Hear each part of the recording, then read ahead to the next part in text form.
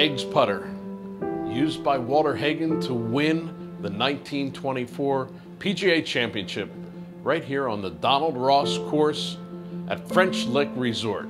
The rest of this clubhouse, you're immersed in the history, and you'll see a lot more when we go to the rest of the French Lick Resort, where the tradition continues. Plus, new history is being created here at the Pete Dye course at French Lick Resort, a course that opened in 2009 to tremendous fanfare, rated the #1 new golf course in America, and a course that keeps getting better as championships are played on this tough layout. The Senior LPGA Championship, just one of a number of events held here. This challenging course is turned over to the best lady golfers who ever played the game. The rest of the year, it's all there for us hackers to take our best shot at the Pete Dye course right here at French Lick Resort. Catch it on this episode of The Traveling Golfer.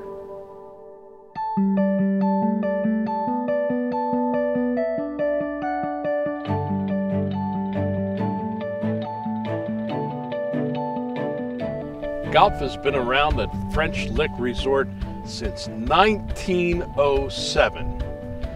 Director of Golf Dave Harner has not been around that long. However, he has been here to see the explosion that took place with the construction of the Pete Dye course, and now professional golf and all the excitement it brings. Dave, you've been through exciting times here. I have. I've got to see this thing rise out of the ashes as far as the resort's concerned, and then the Pete Dye construction in 2006 just put the icing on the cake as far as the golf is concerned. I don't want to say that brought national attention here because there was a major championship at the old Donald Ross course back in the 20s, but it rekindled national attention. You now mention French Lick, and they go, that's that place with that course. And that's what they're talking about right here. Exactly. In 2015, we had the Senior PGA. Now for the LPGA Senior Championship, the Pete Dye course sits here at 800 feet above sea level on Mount Airy, and it certainly is airy all of the time here.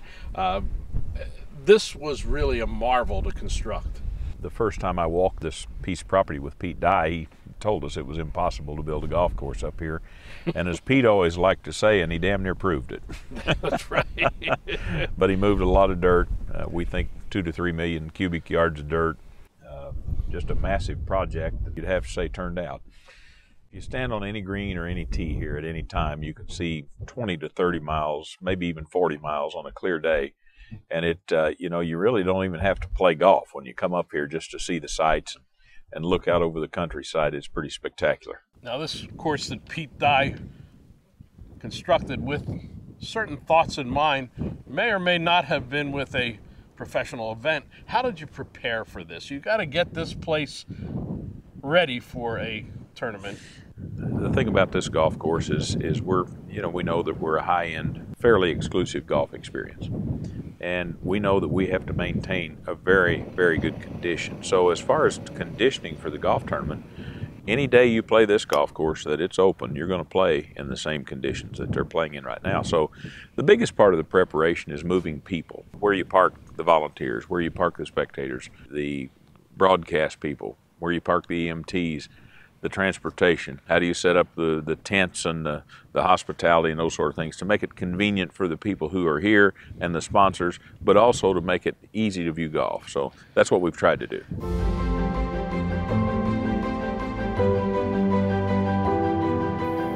I'm in the volcano, and unfortunately I was sacrificed to these volcanoes a few other times when I played here.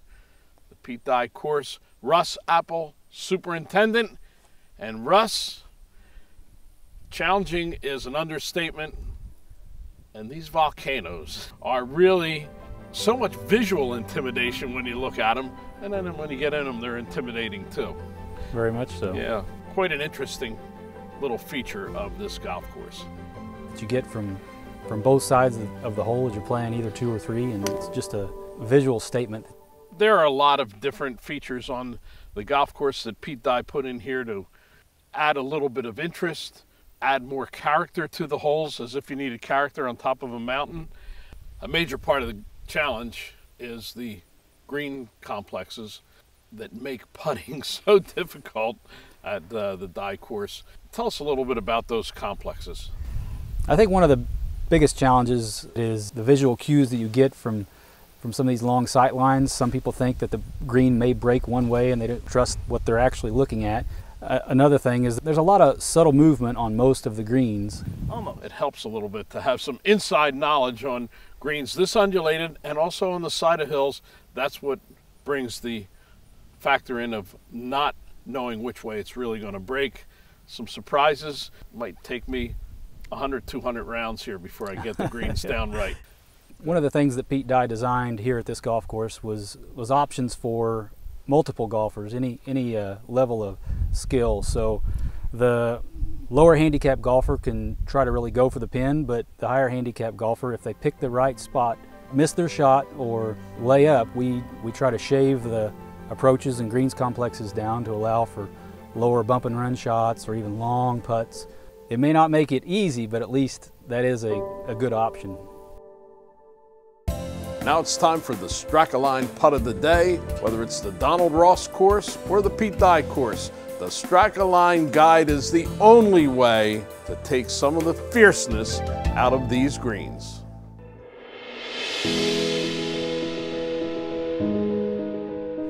And another nice thing for somebody who comes to these championships is that they can watch as much golf as they want. They can still play as much as they want. Less than 2 miles away, and the Ross, you know, is a test of golf in itself. It's not an easy golf course. It's stood the test of time. And of course, let's not forget, you did play a PGA Championship there. We did, and 2 LPGAs, 1959, 1960. The PGA Championship had a rather famous winner. Mr. Hagen. Yeah, Walter Hagen, and you have his artifacts on display in the clubhouse at the Ross course. You know, to come here and play this beautiful course with all the views, I mean, every hole you're just looking out over this majestic beauty, and then to go down and play the Donald Ross course, which is more of an old traditional golf course, and we all know Donald Ross is brilliant in his design. It really is a great destination for golfers. The Ross course is great. They've brought it back to its original design, and they found the blueprints of the original course in the vault of the bank not that long ago when they had the money to redo it. So it's really great to be able to play the course as it was designed. It doesn't look as difficult maybe as this one does, but it's a real test. It's a delight to play. And as if all that golf's not enough, there's even one more 9-hole course right by French Lick Hotel. It's actually our oldest course, Tony. It was built in 1907. It was an 18-hole golf course for many years, and when we expanded the hotel and casino and parking garage, we lost 9 holes there. But still, it's a nice little challenge. It's a scenic course, plays up the long valley adjacent to the resort. And along with that, we have a very state-of-the-art practice facility as well as an indoor facility, club fitting. We have academy. That's a lot of action on a small 9-hole course. And you know, we were still looking for ways to improve the family experience, the group experience. So we got with the folks from the USFL, United States Foot Golf League, and created a foot golf course within the golf course. And golf and foot golf can coexist on the same 9 holes and no issue. So families, groups, they love to take advantage of the foot golf. It's no stress, no lessons, no equipment. You and the ball. So it's pretty neat. The last major championship of the year, the LPGA Senior Championship. Wide open spaces, a lot of room, no gallery ropes. People can actually walk right along with the players. What an experience. It's great. We've been doing this tournament in some form for 7 years. We started off with the Legends Tour. You know, in this business you don't get a lot of chance to be first at anything, but we had the opportunity to be the first major championship for senior women. So that Legends Tour Championship just evolved into the Senior LPGA Championship in 17. So, you know, a lot of experience in hosting events. I think we've had about 10 championship events here since we opened in '09. So we learn a lot. Every time we do one of these, we learn something about how we make it better. It's not politically correct to call women dames nowadays, but in the case of Dame Laura Davies, she earned that title, and she gave us her thoughts on playing in this senior LPGA Championship. I've never had a coach, so my swing is my swing. I've never had anyone messing with it or trying to make me do something different.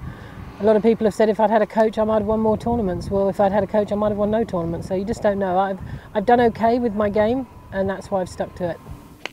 Around a golf course that I actually don't feel that comfortable on. I mean, I like it. I think it's some place, French Lick, you know, what a place it is, but it's one of those courses that you don't feel comfortable on. So yeah, that was a bit of a special winner for me. You've got areas of the golf course that can really punish you, and you're always on your method. There's a few drives out there you can get away with, but on the whole, if you miss your drive in the wrong spot, you're going to struggle. You got to drive the ball well, and you got to hit some good iron shots. You know, the wind's going to be up, so it plays a little tricky out there. It's not an easy golf course.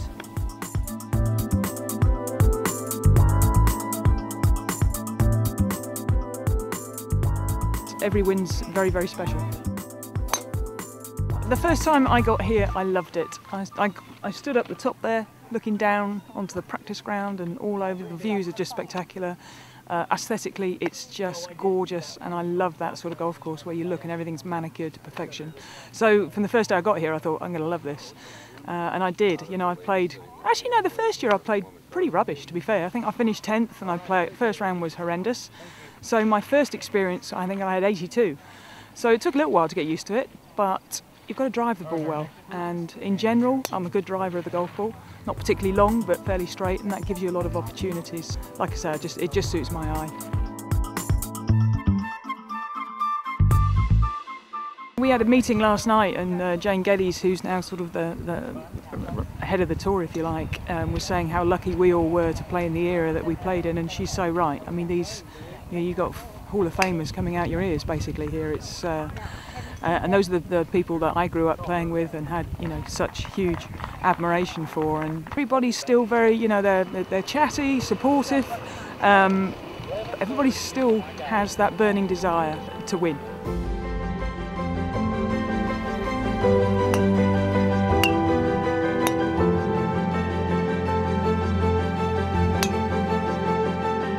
It's fabulous. It's way more serious, but in a really good way.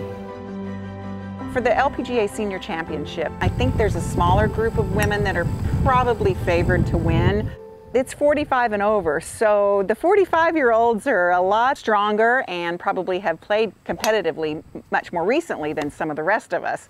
When you first come here, you think, oh my gosh, where am I going to go? Where am I going to hit this? You learn a little bit where you can miss it and where you can't miss it. That's probably the biggest advantage when you've played this golf course more. It helps you with where you can miss it. But it's a great golf course. You know when you can be a little aggressive and when you can't. But it is quite a challenge for those of us that are kind of really retired now, and this we don't do week in and week out. So that makes it a little bit more difficult.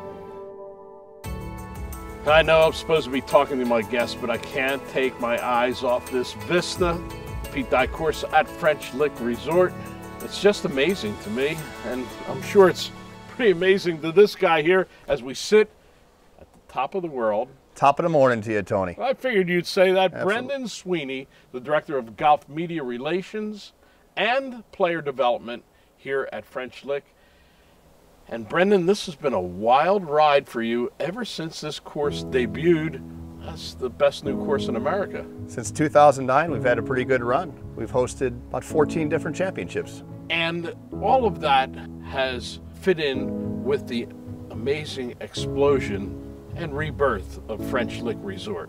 French Lick is a great destination for a lot of different reasons. I actually grew up in Southern Illinois, and my parents brought me here when I was a little girl, and it was so much fun to come back and to see what they've done with the place is just tremendous and so much fun. And my husband and I have brought our kids here a few times, and every time I come back to play, they want to come with me. There's horse riding. My husband took our daughter horseback riding. We played foot golf. I snuck to the casino maybe a couple times. There's so many things to do, and I love just walking around both of the hotels and looking at all the old pictures and all the history that they have here.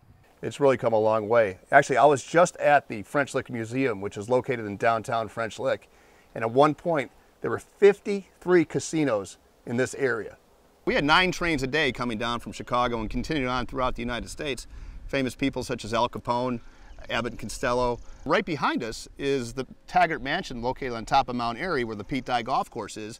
In 1931, we hosted the Democratic National Convention of Governors. And that year, FDR declared his presidency right here. At the resort, we have over 13 different eateries, starting from pizza, located in Pluto's Alley, the Colonnade Grand Buffet, which we had breakfast, 1875 Steakhouse. And then That's a world-class World-class, A number 1. Now we go over some eating over at the West Baden Springs Hotel. We have Ballard's in the lobby of the atrium. We have Sinclair's, which is a 5-star dining experience.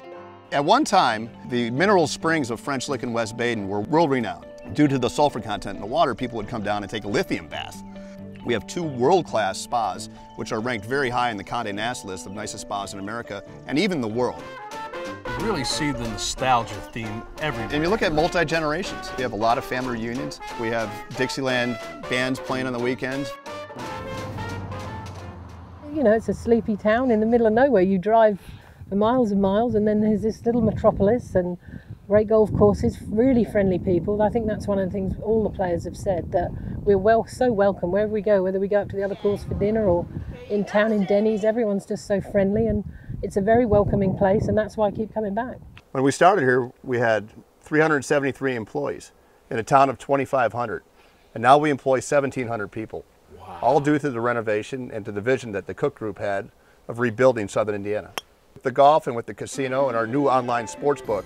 That's an amazing history, and of course, like many things, it fell on hard times. Yes.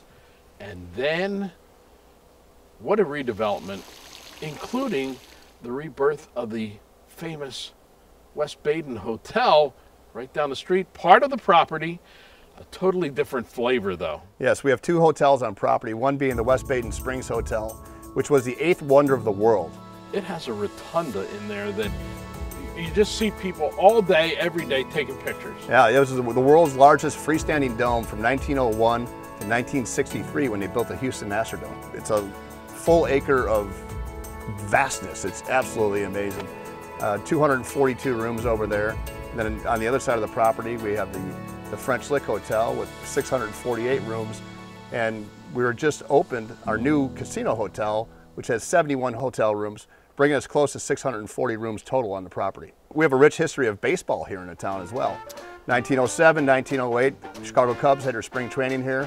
Baseball, gambling, golf, it's all here right in French Lick, this little sleepy town that for many years a lot of people only knew as the birthplace of a basketball player, Larry Bird. Of course, a big part of that community attachment is the attachment to Riley's Children's Hospital. We've been together with the Rileys for years now, and with the Senior LPGA Championship, we've raised over $1 million to give to the kids. And it's great. BJ and Braden, they're 2 of our ambassadors for Riley's. We've seen these young children grow up to be young men and seen the benefits of what Riley had to offer. One of the benefits of having the Riley kids here on campus during the Senior LPGA Championship is that they are honorary starters. So, from Bethesda, Maryland, put your hands together for Kim Williams. So all the senior ladies have a kid, a Riley kid, reading off their name and where they're from. Like child labor, but it's a good style of child labor as they interact with the players here at French Lick Resort. Such an enormous piece of property, 3,500 acres. Yep, we'll always have room for you at French Lick Resort.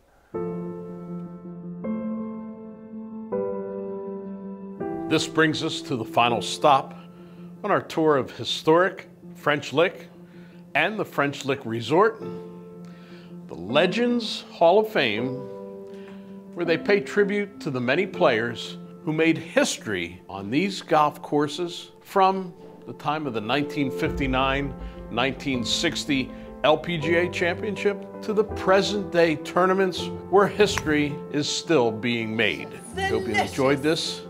We hope you enjoy the sweep of time from the past to the present in French Lick and we hope to see you somewhere else along the golf trail with the Traveling Golfer. Tony Leodora's golf wardrobe, courtesy of Antigua, the leader in modern golf apparel. Tour Edge is the official equipment sponsor of the Traveling Golfer.